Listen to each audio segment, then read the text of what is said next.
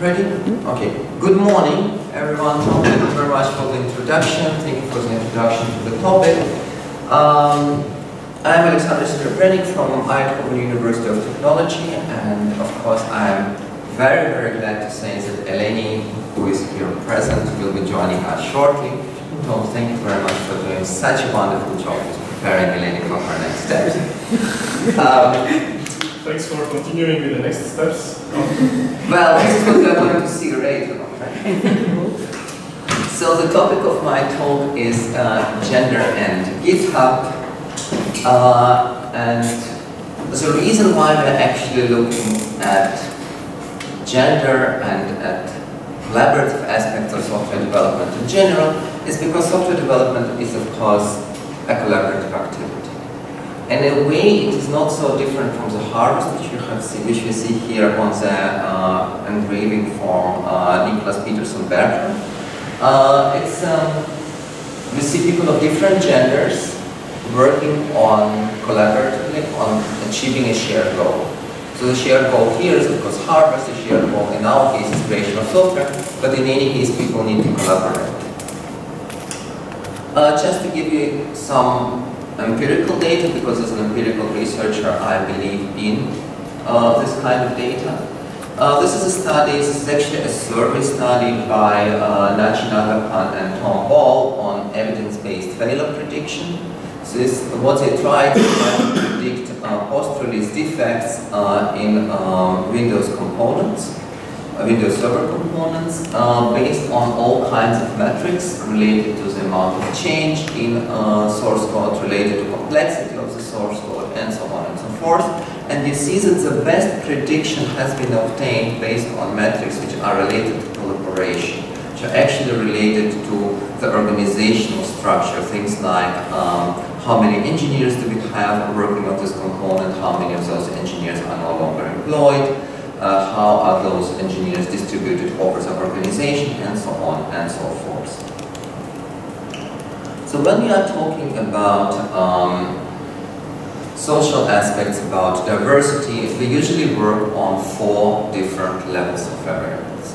So we talk about individual aspects. Today I'm going to talk about gender. I have currently a student who is looking at age. There is quite some work on cultural aspects. We also looked at tenure, which tenure here should be understood as an amount of time a contributor is involved in a project. Then we can move to team level variables, and those variables are typical diversity variables, like tenure diversity, gender diversity, cultural diversity, and so on, because of course diversity is not meaningful if you do not describe the context of this diversity. In our case, those are teams, and we want to understand how those variables impact software development process and software development result of the process, essentially products. So software development process, you can think about productivity, you can think about communication. So below we see an example of so-called community smell. So community smells have been introduced by Damien Andrew Tamburi as examples of suboptimal communication within a group. You can also think about turnover, which is related to the amount of people who are leaving and joining project from one time window to another time window. And finally, we can take products. So here I'm just showing one example, the pod smell log method, but equally well we could have looked at complexity matrix change and so on and so on. So, a priori, it is not clear whether diversity should be good or bad. So on the one hand, if you look at the literature on collaboration and teamwork, we see that people prefer to work together with other people with whom they share their values and attitudes. And this is very logical, because if we all share the same values and attitudes and beliefs, that we don't need to waste time arguing what is important, what is not important, and why, because we all share those things. It's easier to collaborate with someone who is similar to us.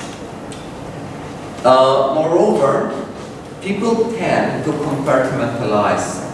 Sometimes this comes from outside, from the way the groups are organized. Sometimes people like to do it themselves. When I'm teaching in Eindhoven, at our master program, we typically have three kinds of students. We have students who got their bachelor degree in Eindhoven itself. We have students who are coming from polytechnical schools in the Netherlands and then going through a pre-master program to join the master program, and we have international students.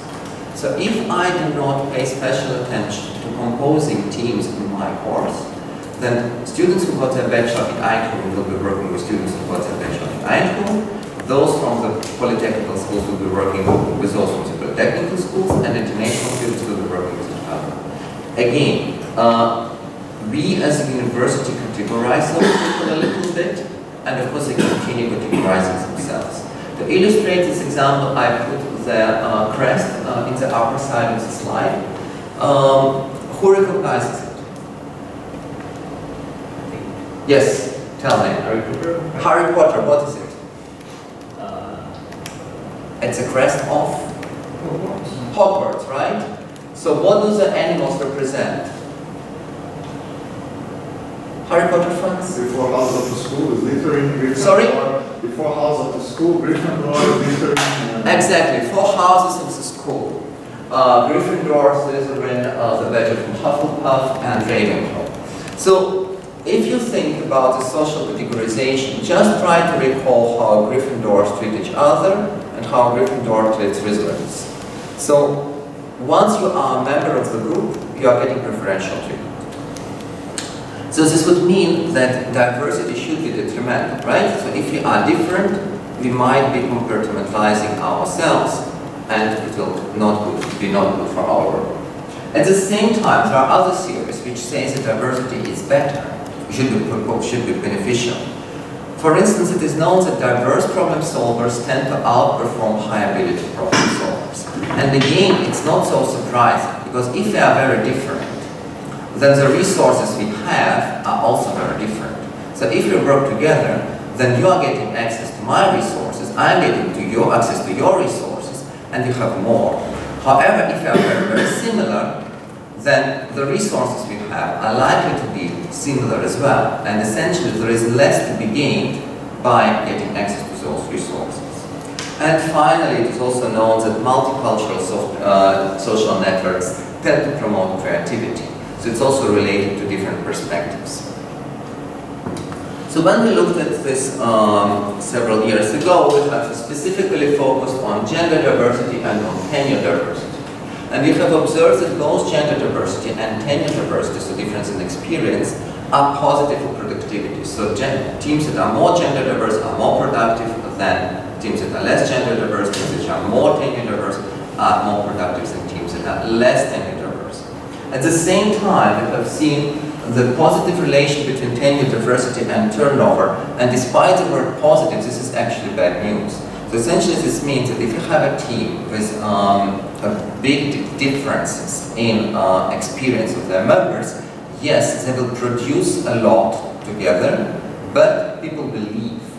So this team is not sustainable in terms of time. Similar things have been observed for Wikipedia, for instance. And we do not see any of this kind of relation for gender diversity.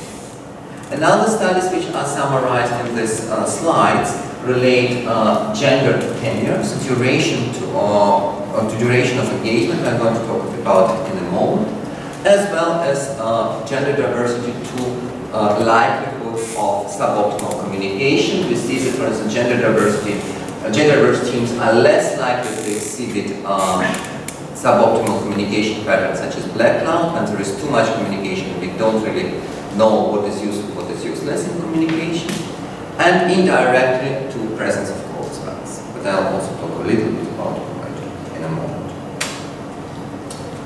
So the work on relation between gender and duration of engagement started by the following observation.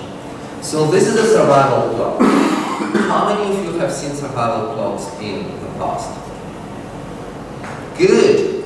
So just for the benefit of those who have not seen it, the x-axis represents time in months. The y-axis represents percentage of those that are still whatever. In our case, percentage of individuals that are still contributing to the project x months after their first contribution. So you see here that the curve corresponding to men is higher than the curve corresponding to women. So this means that if on day 0 we have 100% of our contributors, that after 1 year we will have roughly 70% of men who are still contributing to the same project, while for women this percentage will be lower, it will be roughly 60%. So we observed the fact that women disengage faster. So we wanted to understand why does it happen and how can we try to help this situation. So we have looked at this phenomenon through the lens of the social capital. So I'm not going to lecture you now about what kind of social capital are there and how it's all related to differences between group dynamics. But roughly what we have found is that it is beneficial for individuals to be involved in projects that use multiple programming languages. This is kind of expected in the sense that if you are diversifying your skills, you are more likely to continue your involvement in the project or in open source development generally, because you are more employable in a way by different projects, you have different skills. So the plot in the lower part of the slide shows difference between survival likelihood of individuals that have this involvement in a highly diverse project in terms of programming languages and low diverse. So you see that this difference is always positive, right? So it's always a good idea for contributors of any gender to be involved in projects that employ different programming languages. What you do see further is that for long-term involvement, for involvement after 12 months, this involvement in projects with different programming languages is more beneficial for women than for men. You see the blue curve going higher than the orange curve. Okay? And another result I've already mentioned is this linkage of gender diversity, community smells, and code smells. So for here we see a closer look at this study where we have investigated different community smells, different code smells, and different gender-related variables.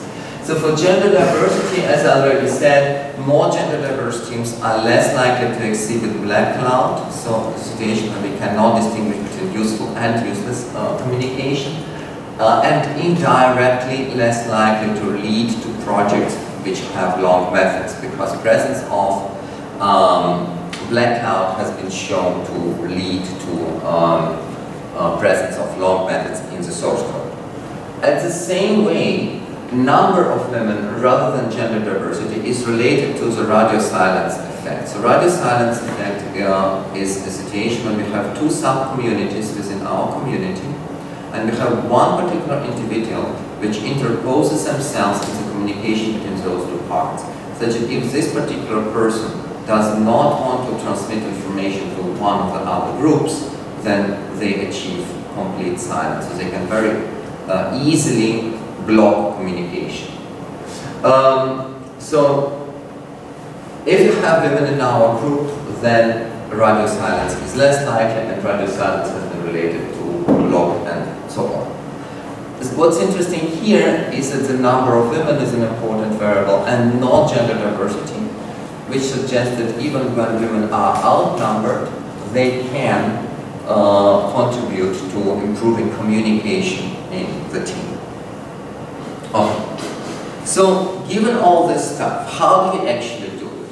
So typically, we combine two kinds of work. We perform a large-scale data analysis.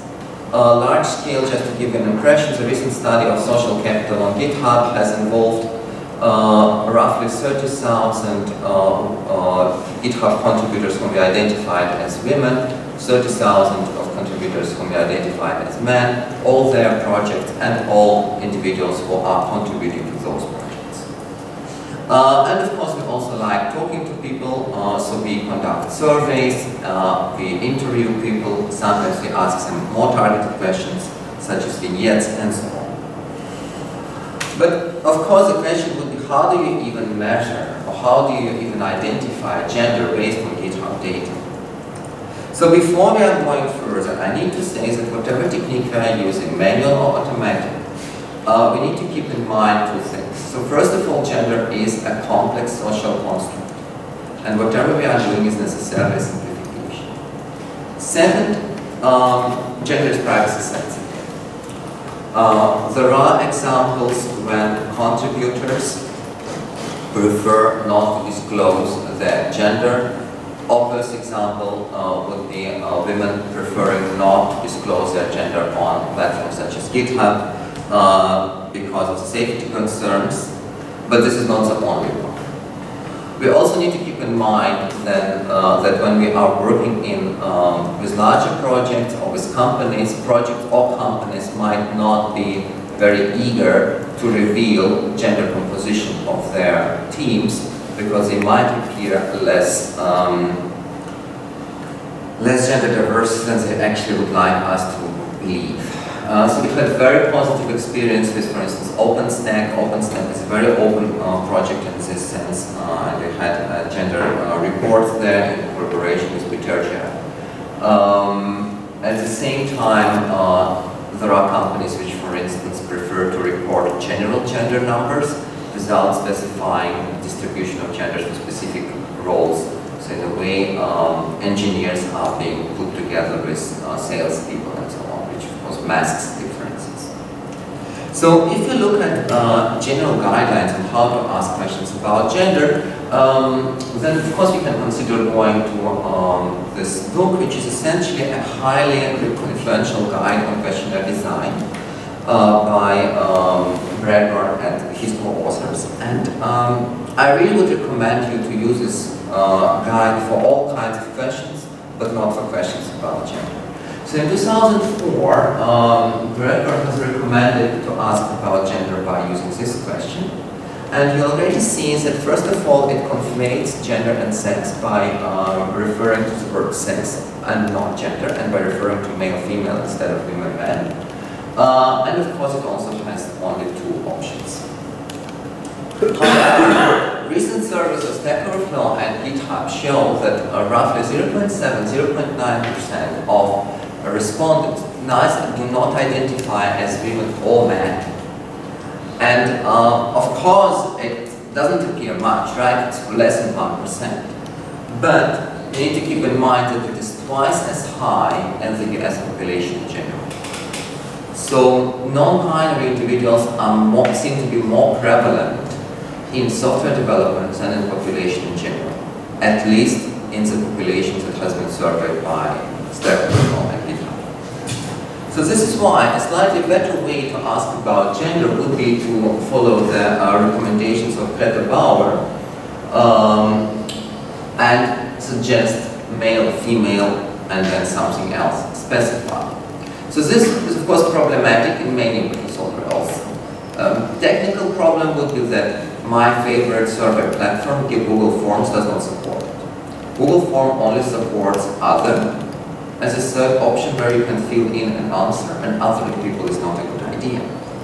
Moreover, results obtained by using this item are not reliable. So here you see distribution of the answers, male, female, other, as given by trans feminine and trans masculine respondents. So just to remind you, it's also on the slide, trans feminine contributors are those which have been assigned male at birth and identify as women or as non-binary.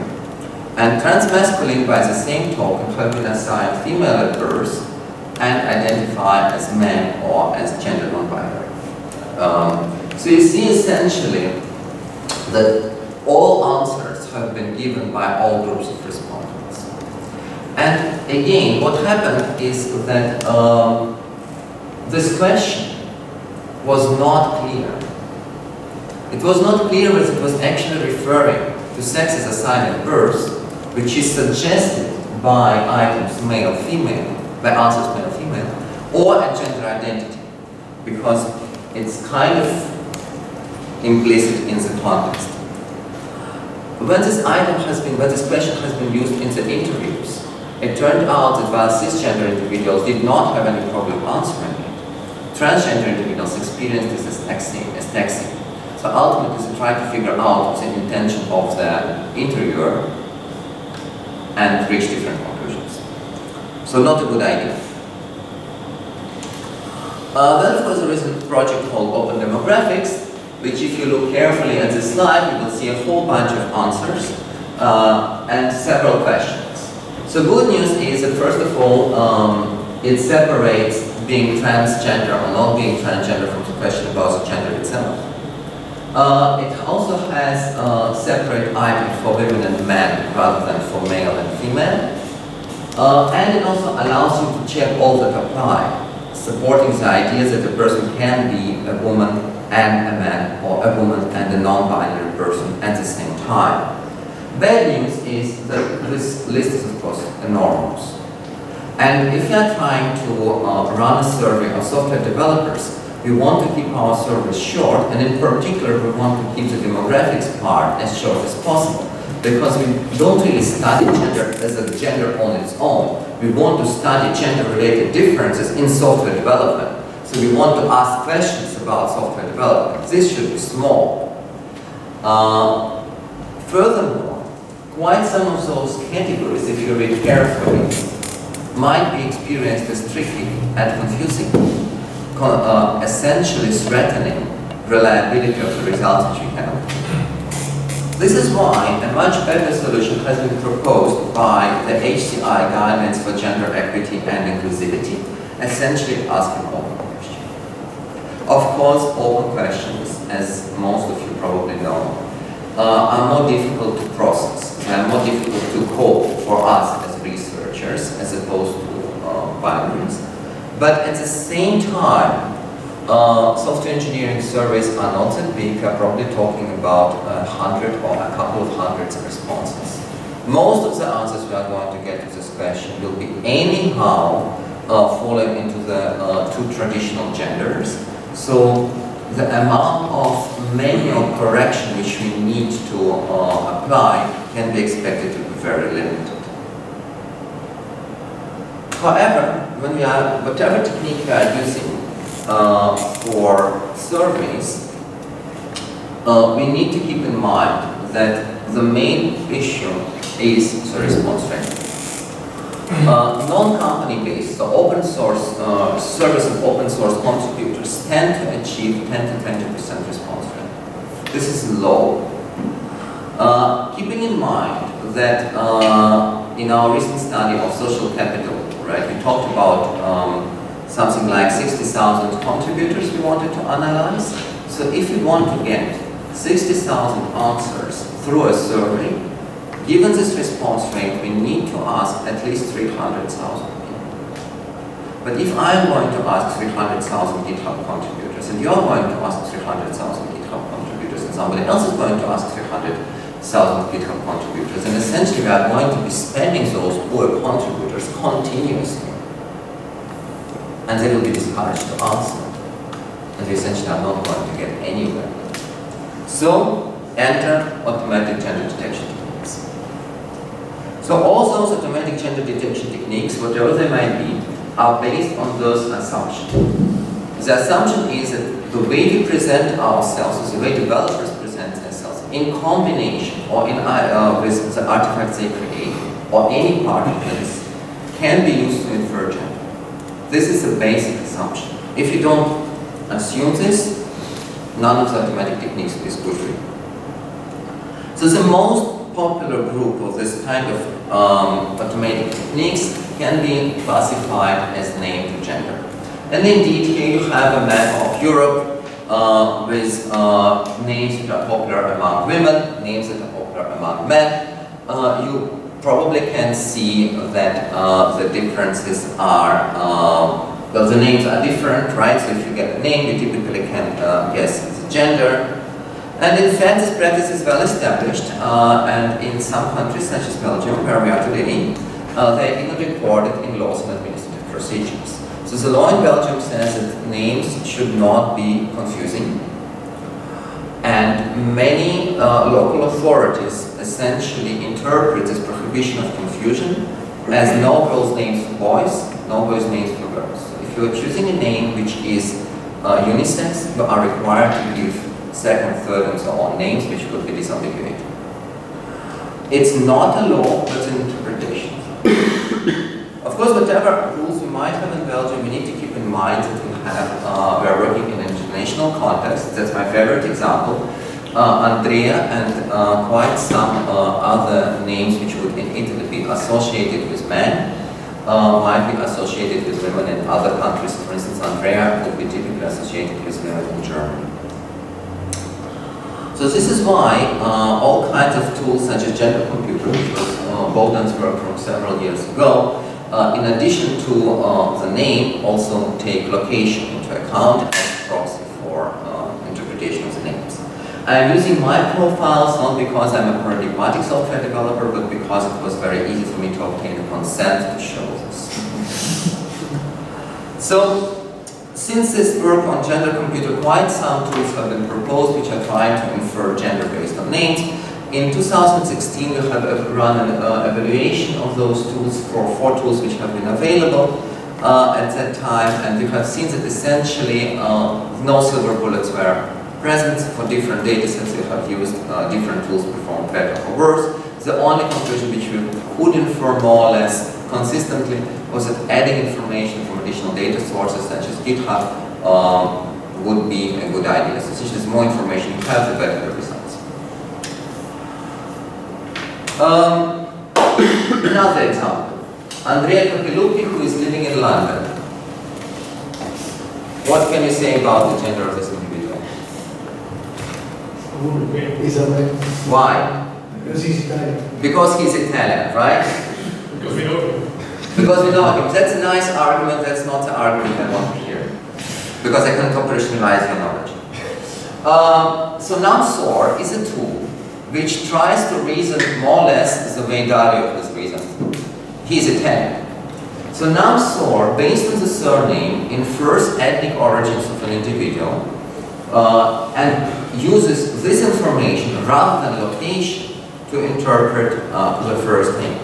And it makes a lot of sense because just looking around, quite some of us do not really live in countries where we have been born. So to accommodate for this, NumSOR tries to use surnames. So here you see that the gender inferred is M and the score is -0.5. So NumSOR uses -1 to indicate complete confidence that the individual is a man, 1 to indicate a complete confidence that the individual is a woman. Everything in between is lower degree of confidence. 0 simply means the tool doesn't know anything. And -0.5 indicates this person is likely to be a man, but NumSOR is not completely sure. So how far can we get with those tools? This is Stack Overflow data. Roughly 11% of the Stack Overflow users have automatically generated usernames like user12345, which are completely out of boundaries for any kind of tools. Of course, we cannot know how many names are there, how many non-named names are there, but roughly half of the names have at least one space in their names, suggesting first name, surname combination. Which is of course not necessarily true. I mean, if I call myself the greatest programmer on earth, I will have all the spaces you want, but it will not be really any. But as a rough estimate, in the blue part of the ring, those are the names where NumSOR can provide some kind of benefits. For the red part of the ring, only basic tools such as gender computer and so on can be applied. So this is only about applicability. When it comes to quality, there was a recent study by Santa Maria and Mihaljevic based on authors of scientific papers. So they have applied several of those name-to-gender tools and evaluated them in terms of their behavior. So you see, for instance, the gender guesser tends to over-report unknowns. It tends to give up more often than other tools, while gender API and gender as IO tend to over-predict men as women and women as men, right? They tend to err on a certain side of the bias. It's based on 7,000 names. So our num score, which we looked at on the previous slide, seems to perform quite reasonably. However, the closed loop reveals a completely different story. For European names, num score is doing great. Median is 1. So there's a sense for num score, 1 or -1, in this case, of course, they look at the absolute values, means complete confidence of the tool in its results. Even the first quartile is more than 95%. So for European names, we are fine. The situation with African names is not that great, but we are still doing well. At least for half of the names, we see complete confidence. Asia is a big problem, and if you look closer, we see that Eastern Asian names and Southeastern Asian names are really hard for num score to recognize. And this is a problem because the substantial amount of software developers are South and East Asia, right? So East Asian is 6% according to Stanford data, and South Asian is 12%. Moreover, this is a region which is growing fastest in terms of the numbers of software developers. So if you want this kind of tools to be still relevant, we need to forget our European bias and try to go and consider other names. So this is why when we've been working on the social capital with Sophie Chu, Alex Nalta, Anita Brown, and Bogdan, we have extended the tools which we already had, Gender Computer of Bogdan and NumSOR already talked about, this data about Chinese, Japanese, and Korean names obtained either from name lists or from celebrity lists. And the tool we have received, so the performance we have received is summarized in the table. So you see that our tool outperforms other tools on all data sets. And for instance, improvement for the Chinese names is the most impressive one because it went up to 60% as opposed to 18% of the gender computer and 7% of NumSOR. So we have provided this data to NumSOR, and NumSOR is currently revising their machinery to accommodate Chinese, Japanese, and Korean names in a better way. So another part of information that many software developers tend to disclose on such platforms as GitHub and Stack Overflow is a profile picture. So this means that we can use face recognition techniques to infer gender and age, in this particular case, of our contributors. So again, this is me, this is my picture which has been taken a couple of years ago. So the gender is correctly identified, age has been a little bit off. I was not 38 back then. But okay, we are mostly interested in gender. Unfortunately, things don't always go that smoothly. This is Daniela Petruzalek, who is known, who is a software developer, and she is a transgender woman. And you see that based on the picture I have chosen, face statics, which is exactly the same tool as before, sometimes it recognizes her as a man, sometimes recognizes her as a woman. So we wanted to understand, so, you know, this can be done, but there is always a risk of misgendering. Of course, we also wanted to understand how far we can get with those techniques. In the same way as we have done for names on Stack Overflow, I wanted to understand how many Stack Overflow contributors essentially show their faces. So for starters, roughly 30% use auto-generated profile images. So people tend to believe that revealing their profile picture in any way, not necessarily with their face, is more revealing than their name. You might remember that we had only 11% of individuals who used automatically generated usernames. So for profile images, this percentage is high. But then we have carefully selected 900 profiles from Stack Overflow, distributed over different age groups and different reputation groups. And we have clustered the profile image, those pictures, those avatars, using classical card sorting techniques, and we have observed that roughly 53% of them correspond to faces. Again, I'm not claiming that those are faces of the developers themselves. It would have required quite a different argument, but at least those are faces rather than, for instance, logos of their companies, cat pictures, nerdy memes, and so on and so on. So, keeping this in mind, we can say that roughly, face recognition techniques can help us to identify gender of at most 35% of the contributors, right? 30% don't have auto-generated pictures, and then half of the remaining ones. So the next group of techniques, and it will be the shortest one, is based on analyzing the artifacts that humans create. The idea here would be that if you are looking at writing in general, women and men write in different ways. This is a recent overview of the work by Stefan Krüger and Ben Herman of gender identification techniques based on text. As you see, most of those studies are focused on tweets in different languages.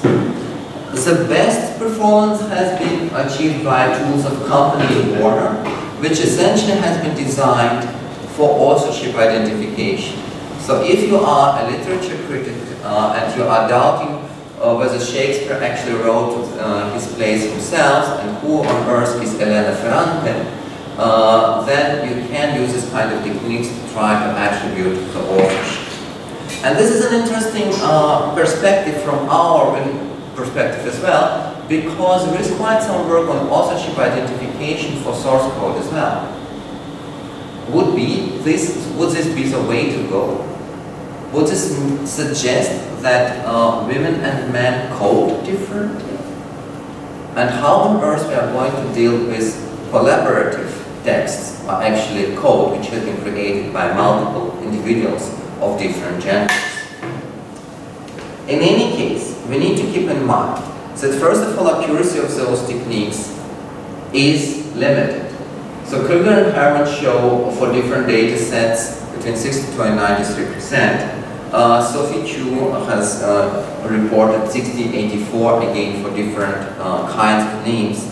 So accuracy can be even lower for some particular subgroups. For instance, you had 60% for Chinese names, right? So you have groups of artifacts, of groups of profiles, groups of people whose gender is more difficult to infer. Another problem is the issue of reliability. As I already said, when we look at images, we don't really know whose faces are they, even if we know that they are faces. This is a quote from one of our earlier studies where we have a contributor who has created a fake GitHub handle such that people would assume that she was male because her original GitHub handle revealed her gender through her name. And finally, all those techniques tend to assume gender binary.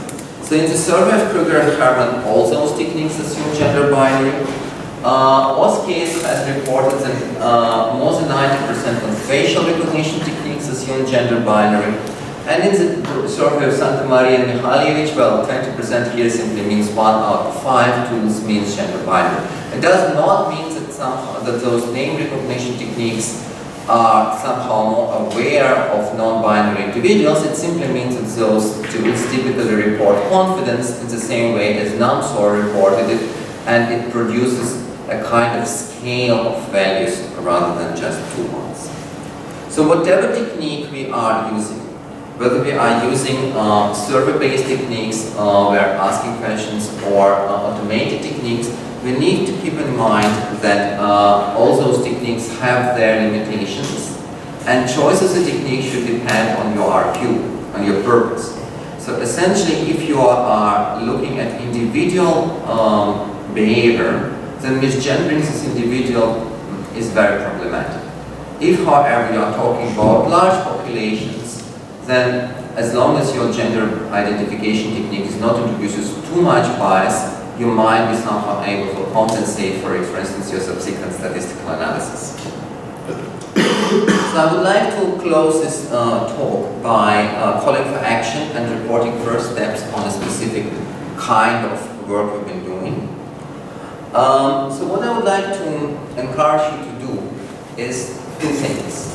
First of all, think about gender beyond the binary.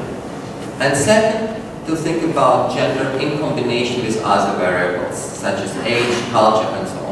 For instance, there's a recent study of Finnish women considering transition to IT, career traditional IT, and among the concerns which have been voiced by study participants, quite some were related to combination gender age. I am 36, I've been offered an opportunity to follow a course on IT, which will take me 2 years. Who wants a woman who is a software developer with no experience, age 38, right? So you have this combination of gender, age, and experience, lack thereof, as being voiced by one of the participants. So those kind of narratives are important to be heard. So what have we done as a preliminary work? It was a workshop paper this year. We have interviewed 3 transgender women who are software engineers. And we talked about their identity management, we talked about concerns related to online safety and so on. So we have reviewed those recordings and compared the themes which emerged. And then we have cross-checked those themes with blogs of additional software developers who are transgender women. We have created the first version of our paper and we performed member checking. So essentially we have asked yet another person who is a transgender woman, who is a software developer, to check on correctness of our findings.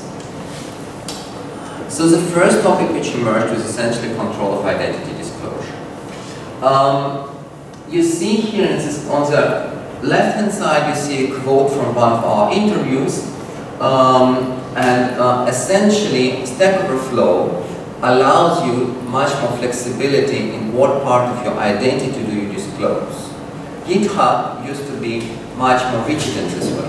GitHub used to require you to disclose your email address, and not only to disclose it to GitHub itself, but to the entire world. If your email address reveals your gender, you are actually revealing your gender to the entire world. This might be highly problematic. And it's not only identity goal, so this desire to be seen as presented is not only identity goal as, so here's a quote from Daniela Petruzalik, who I already mentioned, stresses that it's also a means of self-preservation, because transgender individuals are still commonly targeted by hate speech, doxing, and all other kind of inappropriate online behavior. Another issue here is that online platforms allow transgender individuals to have economically stable work. So this is a Bounty Source, which is an online community of roughly 60,000 participants, where they are performing software development tasks and earn rewards. They earn money by performing software development tasks. So why is this so important for our respondents? You need to keep in mind that the figures from the 2015 US transgender survey are mind-boggling.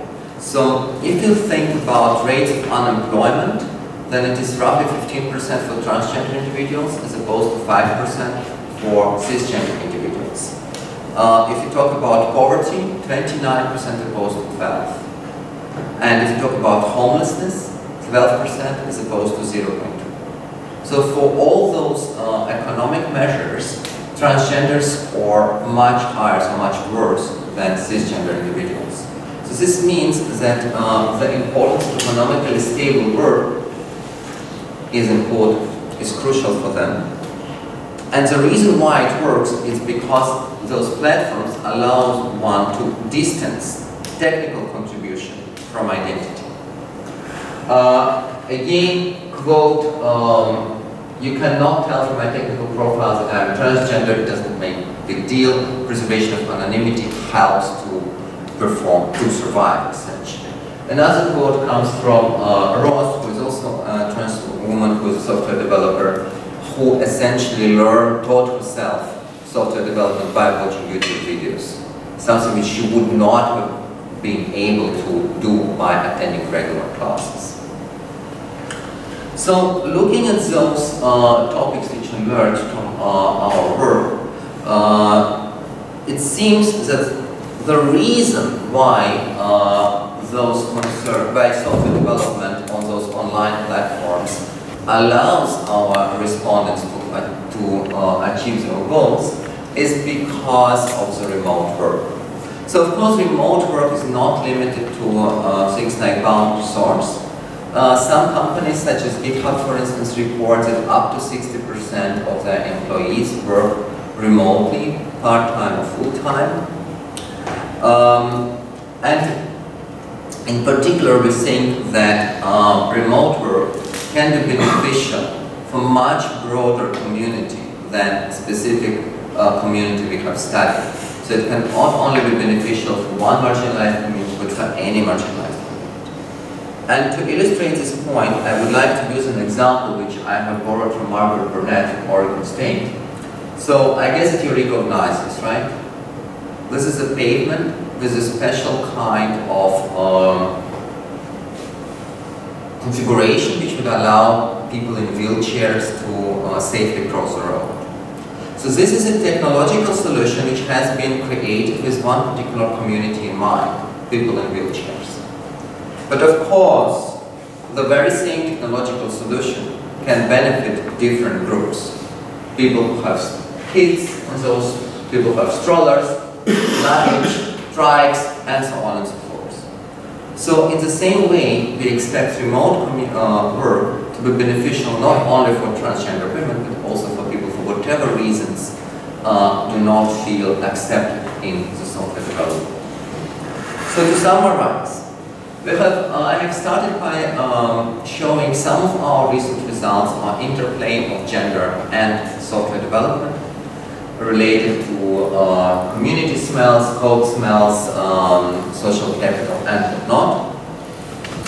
In the second part of the talk, I focused on techniques which one can use to infer gender, either by asking people or by applying it to also some kind of algorithms. Whatever techniques we use, please keep in mind that gender is privacy sensitive, and any kind of technique we might be using is prone to errors and prone to privacy concerns.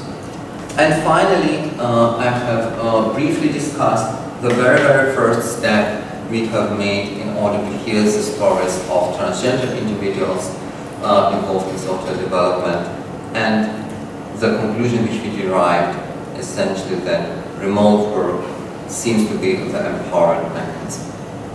Thank you. Thank you very much.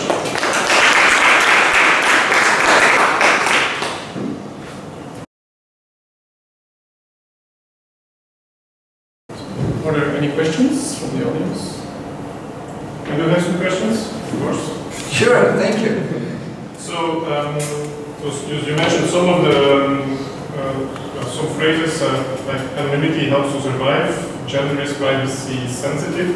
So I was wondering, so if we are doing software equals mining and we are doing social analysis, then often we infer information about the person. So you mentioned lots of tools for this.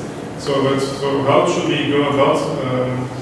So if we want, so sometimes we want to know about gender, for example, because we want to measure diversity and whether this is beneficial. But on the other hand, by doing so, we might reveal somehow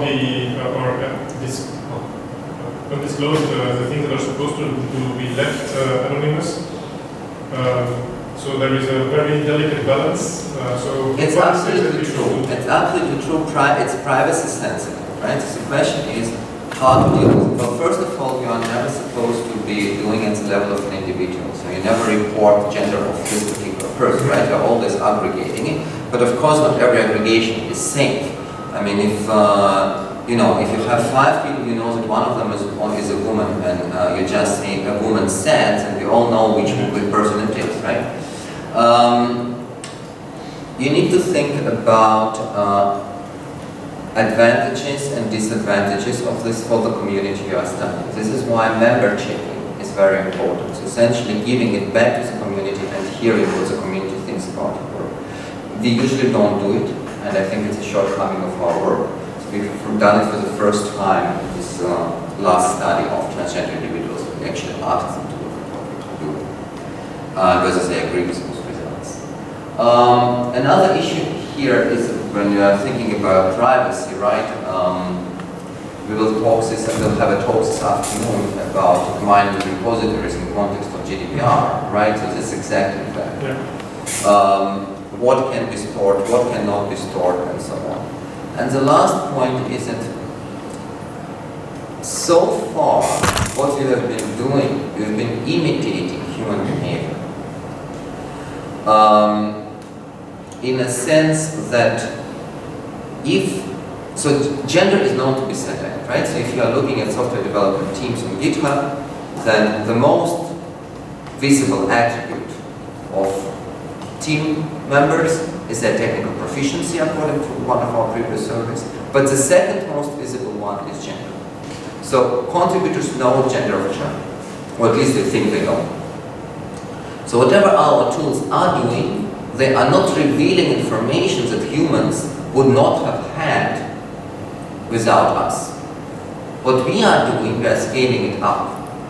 This might be problematic because, of course, I cannot label 60,000 names and put overall gender, but the tool can do it easily. So this is a concern, right? We are scaling it up.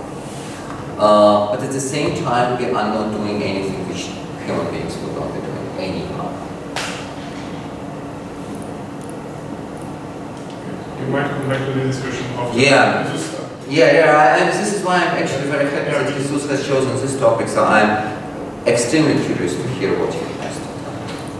I have some more questions, but I don't know, maybe by now there is other people that have questions.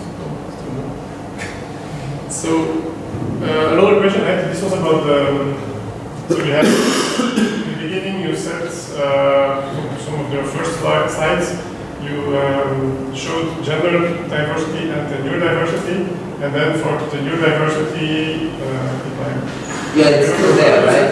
It is, if there is a team where there is more neurodiversity, then so it's more likely that people will leave because of this. So, is there any reason why this is the case? What is? We specifically didn't look at the reasoning there, but the comparable study from Wikipedia shows that more experienced editors are simply fed up with those newbies. So either newbies are leaving because they are getting cold showers from the experienced editors, or experienced editors are leaving because they cannot fed up with playing tutor for the kids. What I did not tell is that there is a mediating effect. This means that if, the mediator is a median experience, median tenure. So if you have this diversity, but in general, your people are quite experienced, so the gap is big, but the kind of median experience is high, then this tenure phenomenon becomes weaker. So a phenomenon is very prominent if you have a situation with low median tenure. So essentially, if you have lots and lots of people who are not experienced and a couple of those who are experienced. So basically, it means that the distribution of your data should have a specific form. So there is so the relation is more fine-grained than what I was presenting. And then so you mentioned different types of diversity, including gender diversity, including tenure diversity. You talked about language diversity. Are there any other types of diversity that you think will be beneficial for team interaction in the context of software team development and evolution specifically? Well, that's a good question, right? So, as I said, we are looking currently at age diversity. And age in particular, because software developers seem to disappear after a certain age, according to some sources. What happens to them? It's essentially we need to understand what we are looking for. The more diverse people are, the more likely they have to have conflicts. But conflicts are not necessarily problematic. What can be problematic? So the issue is not having conflicts. The issue is having means of successfully resolving them. Literature on conflicts essentially says that task conflicts are beneficial. So it's beneficial for us to have different opinions on the same topic. Process conflicts are more problematic, but relationship conflict is the most problematic of them all, because this essentially means that we cannot work together on any topic. So we need to provide means for developers to identify those conflicts and to resolve them. And then we can see how it plays into diversity context.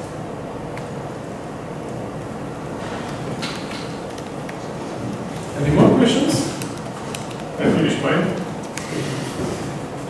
Okay, and let's thank the speaker again.